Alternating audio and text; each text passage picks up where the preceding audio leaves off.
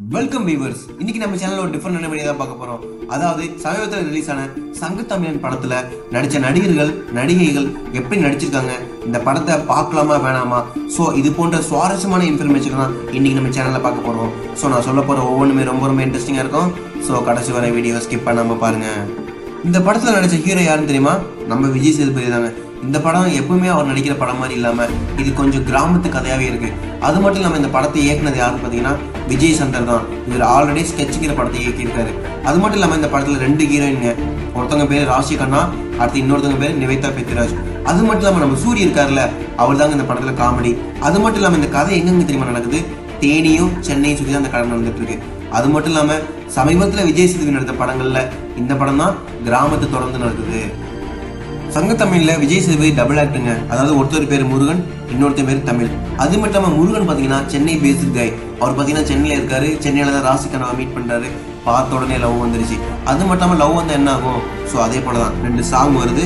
So இவங்க heroine அப்பாவை போய் மீட் பண்றாங்க. ஹீரோயின் அப்பா மிகப்பெரிய கார்பரேட்ல இருக்காரு. ஸோ அவர் விஜய் சேதுபதி சில டாஸ்க்லாம் கொடுக்குறாரு. ஸோ அதை கம்ப்ளீட் பண்ணாரா இல்லையா, இதுதான் முருகாவோட வேலை. இன்னொரு சைடு பாத்தீங்கன்னா தமிழ், அவரும் விஜய் சேதுபதி தான். அதாவது டபுள் ஆக்டிங் பண்ணல. அவர் எங்க இருக்காருன்னு பாத்தீங்கன்னா தேனி.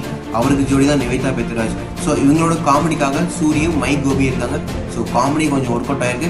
அதே சமயம் மாஸ் ஹீரோக்கான பேஸ்டு எலமெண்ட்ஸ் அது மட்டும் இல்லாமல் பிஜிஎம் கரெக்டாக போட்டிருக்காங்க. ஸோ கொஞ்சம் பார்க்கலாம். மொத்தமாக படத்தில் பார்த்தீங்கன்னா 5 சாங்கு, 4 ஃபைட்டு, அதே போல் கிளைமேக்ஸில் கொஞ்சம் அழுக.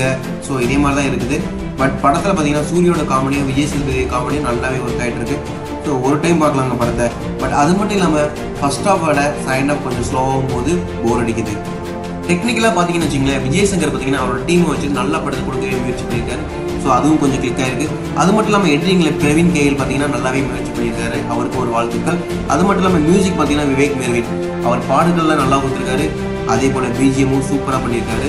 அது மட்டும் இல்லாமல் சினிமாட்டோகிராஃபர் வேல்ராஜ் அவர் சாங்ஸ்க்கு எடுத்த விதத்தை படத்துக்கு கொஞ்சம் ட்ரை பண்ணால் இன்னும் நல்லா இருக்கும்.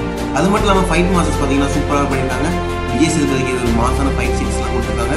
ஸோ அதுவும் நல்லா இருக்கு. ஸோ ஓவராலாக படம் எப்படி இருக்குன்னு பார்த்தீங்கன்னா ஆவரேஜ் படம் தான். அது மட்டும் இல்லாமல் கொஞ்சம் விஜய் சேதுபதி மூமெண்ட்ஸ் இருக்கு. அது என்னன்னு சொல்லணும்னா விஜய் சேதுபதி ஃபேன்ஸ்க்காகவே கொஞ்சம் மாஸ் எலமெண்ட்ஸ் இருக்கு. அது மட்டும் இல்லாமல் கொஞ்சம் ஃபேமிலி பேஸ்டு சீன்ஸ் இருக்கு. ஸோ படத்தை ஒரு டைம் பார்க்கலாம். அது மட்டும் இல்லாமல் ஃபேமிலியோடையும் பார்க்கலாம்.